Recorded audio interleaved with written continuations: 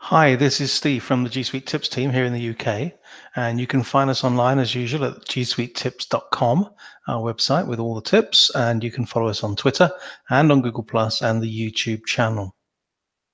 So today's tip is to show you the new functionality in Google Drive to allow you to search within a folder, and I'm hopefully going to demo that nice and quickly for you.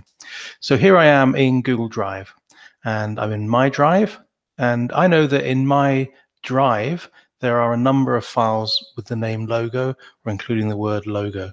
So I'm just going to type logo into here and hit return, and I'll do a search. And you can see that I'm now searching across all of my Drive. That's everything that's in my Drive, whether it's owned by me or owned by somebody else or shared into me, but it's in my Drive. This has brought back a whole bunch of results here.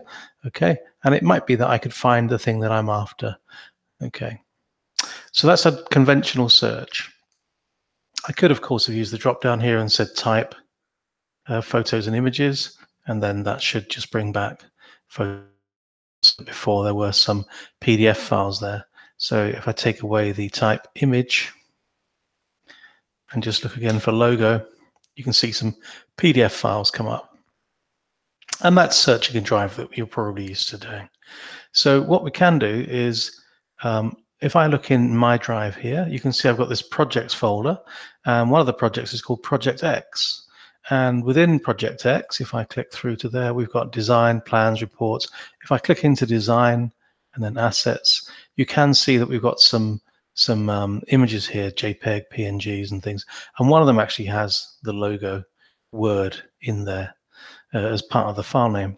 So if I now were looking only in Project X, okay, I can click on this drop down and say search within Project X, or I could be up one and look at Project X and right click on it and say search within Project X. And then I'm now seeing it searching in Project X. And if I type the word logo, hit return, you can now see that it's only brought up that one image because we've restricted the search to Project X.